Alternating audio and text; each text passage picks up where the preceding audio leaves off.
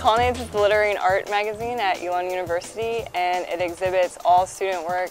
We've got art, photography, sculpture, fiction, nonfiction, and poetry.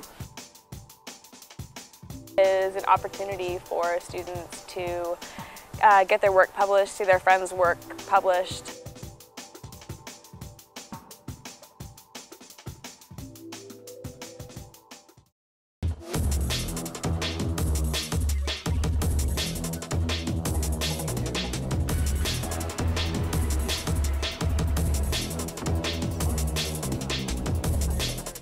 Any student who wants to be involved in any facet of the television business can be. ESTV is all about the students, it's for students, it's by students.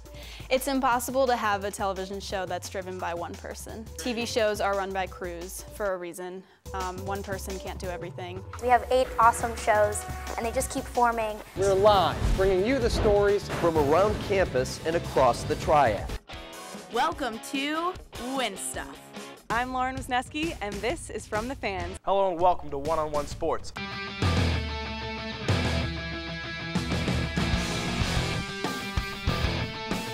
Hey Jackson, you know my reaction to getting your emails every day.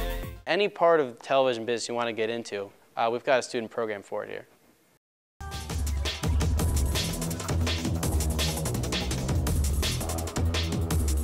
The Pendulum's Elon University student newspaper. We produce once a week. Every Wednesday, people go to the stands to get the newest edition of the Pendulum. And we're hoping people are starting to turn to our website more and go there every single day to check for updates. So we're a major news source on campus. That's what the Pendulum does for Elon. I think it's really convenient to just have a newspaper that you can just open and read on Wednesdays or throughout the week, just catch up with what's going on, find interesting stories you might not have heard otherwise. Pendulum is a bunch of crazy news junkies that probably spend a little bit too much time together who try and work really hard to get the news out to the community. It's not uncommon to see someone at 2 a.m. at night working. Monday's our big night where everyone's here all night putting the paper together, and then Tuesday morning we send the pages to the printer, and Wednesdays we all of our paid members who don't have an 8 a.m., we all show up at the Mosley docks around 7:45, and we deliver the papers around campus. They don't just magically appear there. You see reporters come in and they're no longer just writing stories for once a week, but they're actually coming into the office and growing as journalists, which is something that's really going to help them in the future out in the work field.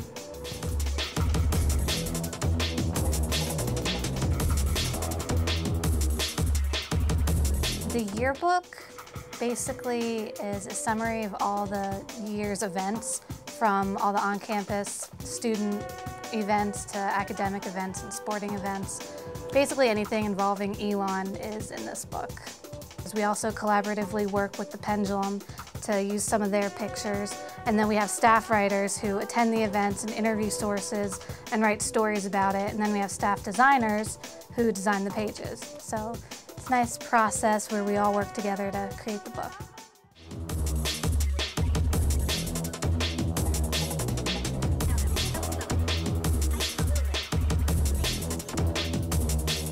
We are Elon's student-run radio station.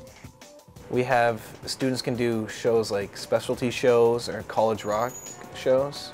A lot of freshmen, like very, first-year students get involved at the station, and they just find their niche through that. There's such a big variety of people that have shows. I've met so many different kinds of people. You've got, because we have so many different shows. So we have sports shows, we have people who do that, we have people who do talk shows, news. WSOE is just a way to have fun, a way to express your views, whether it's through music, whether it's through sports. It's just a great opportunity to get your name out there and get your voice heard, which is what WSOE is. We are the only alternative.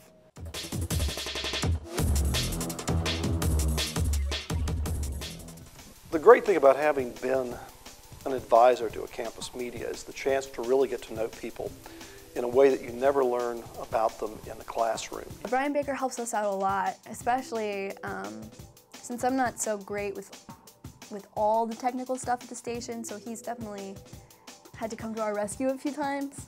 What an honor and a privilege to get to be an advisor for a student organization like that. Colin, first off, I mean, he's not only an advisor, I'd say he's probably one of our best friends here at the Pendulum. I mean, he's not only looking over the paper weekly and sending us reminders and story ideas, and not only looking at it to see that we're covering it in a journalism way, but he also lets us go into his office and we talk about our day. They love spending time with students, and they're teaching more than just how to get out a yearbook or how to produce a paper. Whatever questions I need, I just pop in and he just talks me through everything, but he's also done a lot of learning on your own, which has really helped me grow. They're really talking about how to report things in objective ways, how to do the research, the legwork that's important. He knows that this is a student publication. This is a student-produced publication. So he's actually pretty hands-off. Drew, Perry, and Tito Ramirez were awesome advisors. They let us do everything we wanted to do. We had a clear vision for the magazine when we started in August, and they supported us 100%. You get a chance to help them grow in terms of their management skills. You get a chance to understand what it is they want from life. Let me tell you, Linda's been great. It's unfortunate that I didn't know her as well as I do now last year and didn't get to work with her, and I wish I had, because she's great, because she always goes to bat for the students. She's always, I mean, I feel like all the professors here are looking out for us, but we always know that like, we're her #1 priority.